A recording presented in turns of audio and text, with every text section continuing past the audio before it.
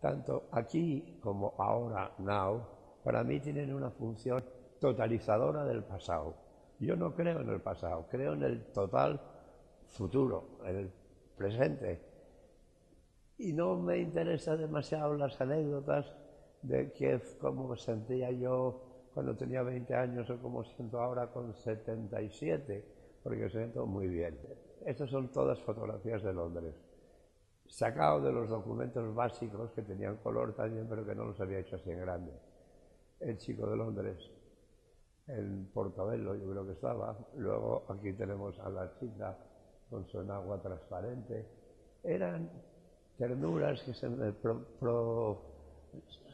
me formaban, las sensaciones y la naturalidad o la no naturalidad de ciertas cosas que ocurren en todo el mundo, pero en Londres a mí me cogía más la retina.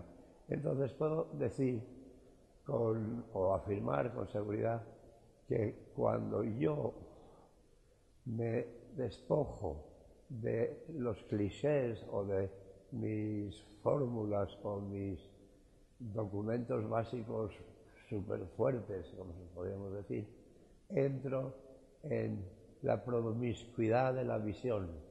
Todas las cosas que me atraen las fotografío y de ahí voy haciendo un recorrido emocional de mi psique y por lo tanto de mi obra.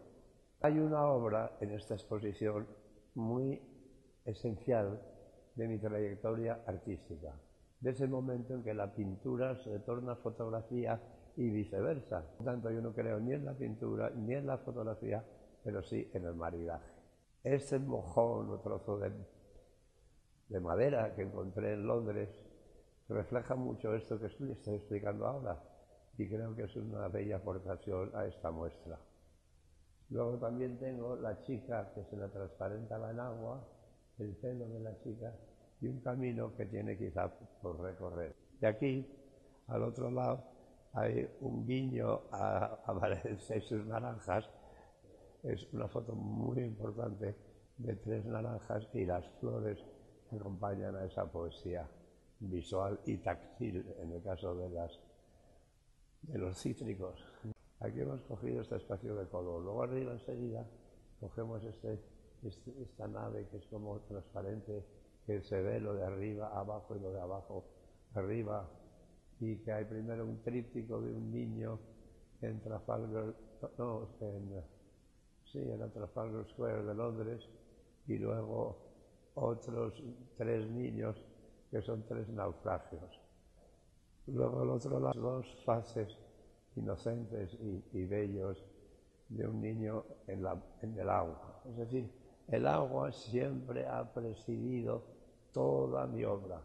¿Por qué? Porque al igual que para otros artistas el fuego es redentor, para mí el sumergirse en el agua es algo verdaderamente purificador. Hoy en la otra planta entramos con las fotos de un hermosísimo trasero de una mulata que se fotografió en Brasil, junto a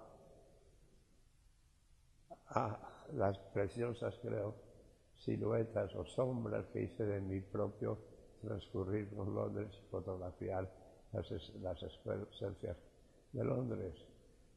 Luego, sí, ese chico desamparado un poco, que yo le llamaba un niño heroína, pero que no se sabe hombre de heroína, pero está ahí en Hyde Park Corner, como todas las obras que hice yo en Londres, y yo le salpiqué de este polvo blanco. Pues siempre la gente marginal y la gente un poco fuera de la regularidad o de la ortodoxia me han interesado. El beso, el famosísimo beso pequeñito de Londres.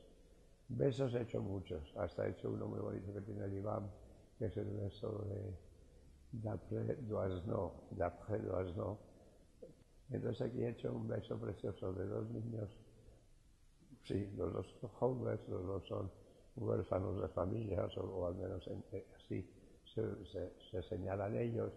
Y entonces es muy tierno esa niña, es un niño y una niña besándose en esa confidencialidad que además me la transportaron a mí. Esa foto también es mía. Está la última planta que tengo la sorpresa para Valencia de entregar el retrato de Ingres, de Madame Montpensier, creo que es, que hizo Ingres, claro, y que yo he reinterpretado a través de una tarjeta postal y he hecho más filigranas aún de las que ella tiene, hasta el momento que llegan a tapar sus ojos esas filigranas.